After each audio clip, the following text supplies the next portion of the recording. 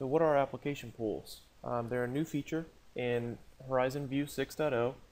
Basically, View can present remote desktop applications to end users just like Citrix XenApp. If you're familiar with XenApp, this will look very familiar to you as well. It's leveraging the same technology underneath to present applications via PC over IP to end users. What's the benefit of this? Well, basically you have applications running on a remote server, and so you can guarantee performance of the application because it's running in your data center, but you get the same user experience regardless of where you are. So you can bring up this application on any machine that has a View client, whether it be an Android device, iOS device, Windows, Mac, anything that has a View 6 client can access this application. The requirements for it are pretty light. You just have to have a Server 2008 with a Remote Desktop Services role. On that server, you need to have the View 6.0 agent, and of course your application installed on that server. You need to have PC over IP connectivity to that server, and you need to have a View 6.0 client. So let's take a look at how you configure this. So I have just a Server 2008 VM here called app01. And notice that it currently has no roles installed. In order for this to work, we have to add the Remote Desktop Services role. So in Server Manager, we're just going to add role, choose Remote Desktop Services,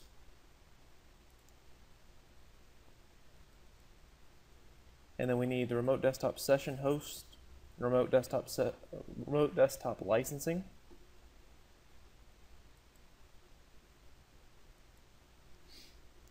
and then we can just say it does not require network level authentication. We can configure the licensing later. Choose whichever groups need to access this. Probably that's going to be domain users, because you're going to have potentially anybody in your domain accessing this, and you can control the entitlements in View Administrator anyway. And then you can skip all of this and then install. It's going to go ahead and add that role to our server, and then the server will need to reboot, and we'll wait for it to reboot. Alright, now our server is back up, and so you should see that the Remote Desktop Services role is installed. In this particular instance, we have a warning because it's not licensed, but in your environment you should at least see this role installed. If you do not see this role installed, make sure to do that before moving forward. So now that we have the Remote Desktop Services installed, the next thing we need is the View agent. So we're going to go ahead and launch that.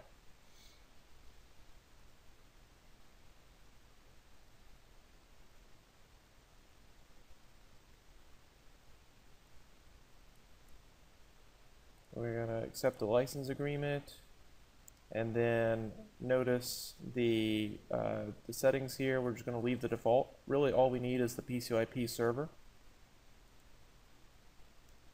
and then it's going to ask us to register it with our View connection server.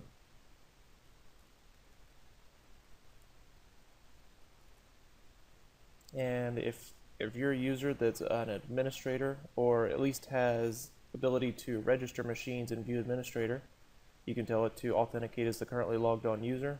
Otherwise, you need to specify credentials there. If this machine has been registered previously, go ahead and tell it to update the existing registration and install. After this install is complete, we'll need to do another reboot.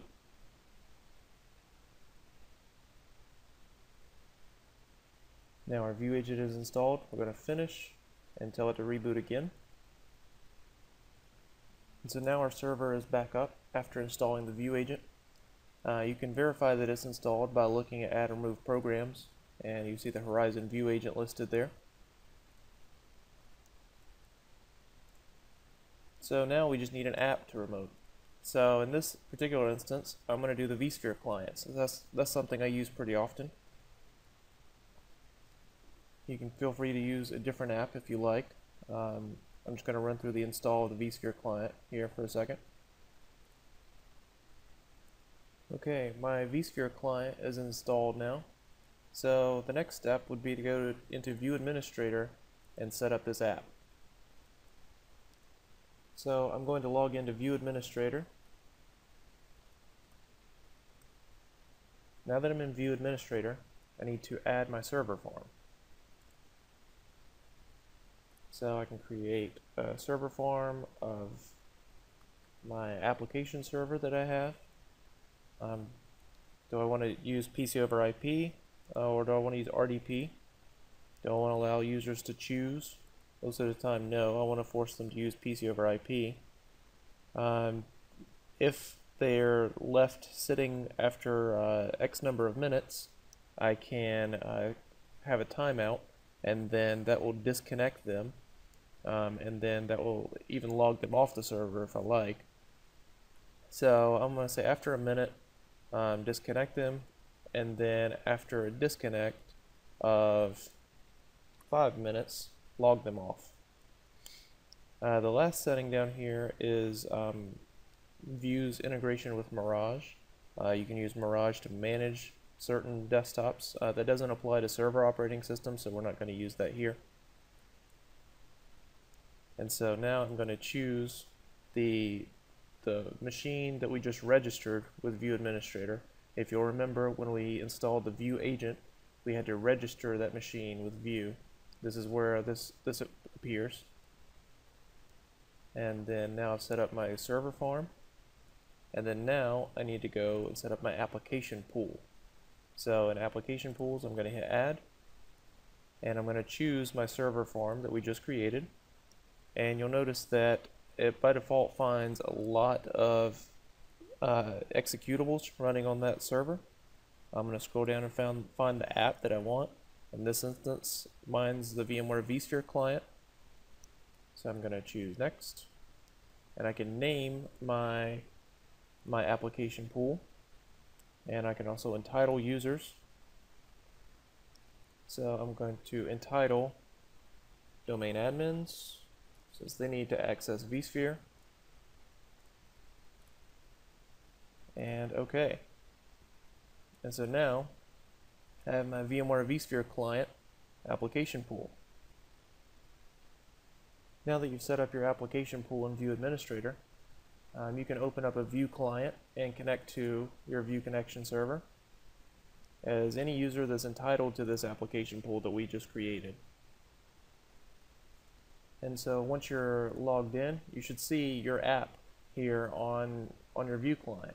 So notice it pulls the icon from the application that's installed, and all you have to do is double click on that application, and you'll see the View client is preparing the connection server, preparing the application on the connection server.